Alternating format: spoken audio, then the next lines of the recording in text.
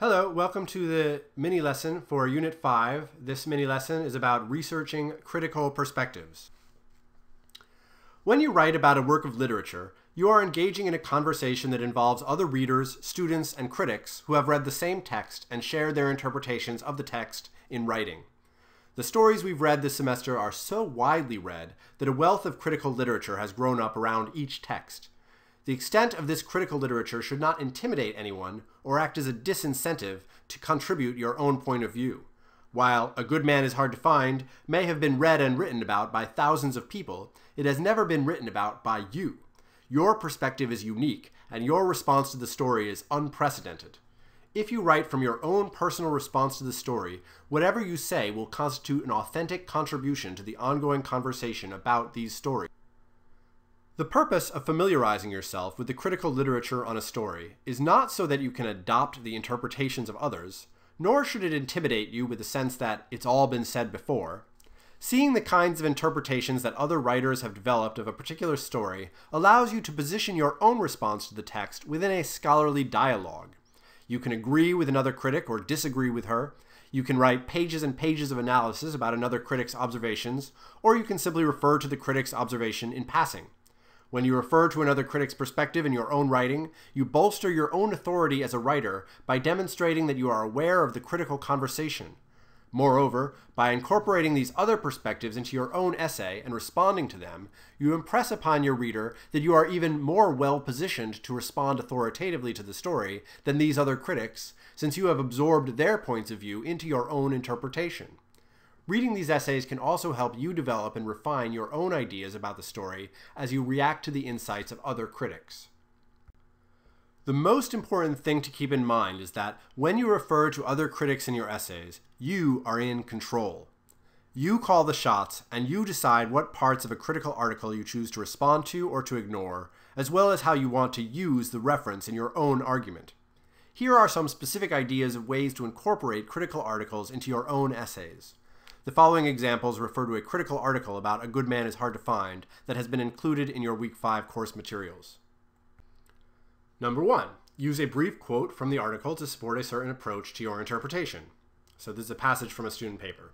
The significance of the theme of evil in A Good Man is Hard to Find has been discussed by critics such as John Desmond, who writes that, quote, good and evil as potentialities and as actualities are inextricably intertwined in human beings, and this is true for both the grandmother and the misfit. Here you can see that the student simply borrowed the idea of talking about the theme of good and evil in the story from John Desmond, and is now free to go on and talk more about the theme of good and evil, simply because John Desmond talked about it, so now I can talk about it too. Suggestion number 2, use a brief quote from the article to support an alternative reading of the story. So here's the quotation from a student paper. As you can see, it's nicely framed. John Desmond is one of many critics who has interpreted A Good Man is Hard to Find as a story about, quote, the mystery of evil and its relation to the action of grace, end quote. But the religious interpretation of Desmond and similarly minded critics obscures an equally important theme in the story, the theme of gender relations. So here, the student has done something a little bit different. They've used John Desmond's religious reading and pivoted from his religious reading into their own feminist reading. So they just used this idea of religion as just kind of an excuse to bounce off in another direction, which is perfectly legitimate. Number 3, use a general description of the article to establish the legitimacy of applying a certain frame of reference to the story. So here's the quotation from the student paper. John Desmond's essay on A Good Man is Hard to Find makes extensive use of biblical passages to shed light on the meaning of O'Connor's story. One passage that he does not consider, however, is Exodus 20:13, thou shalt not kill.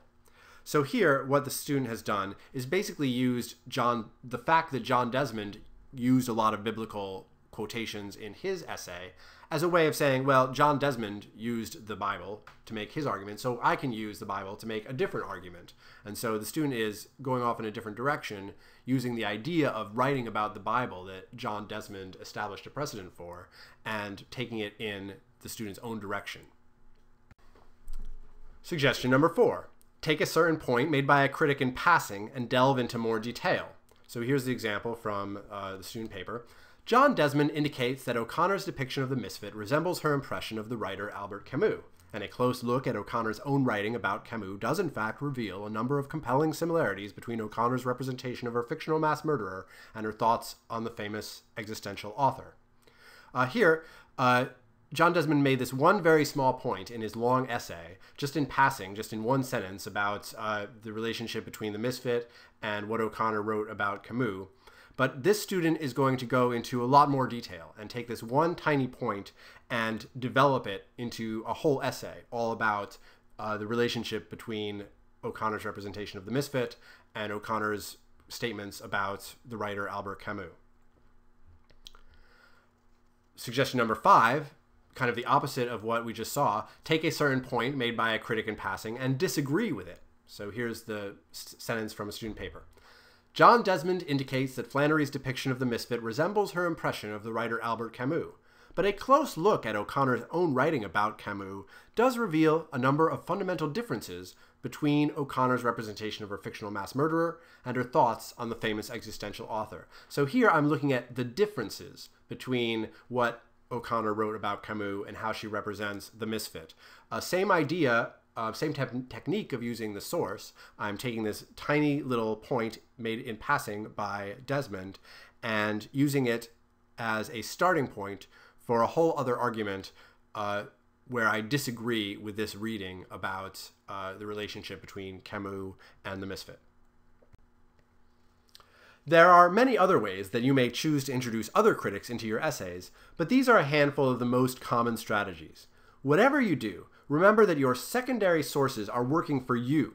They may be successful critics and authors, but when you invite them into your essay, you're the boss. You can and should feel empowered to cut their sentences up, cherry-pick useful tidbits from their essay, and even bend their meanings to make their words fit more comfortably into the essay that you are composing.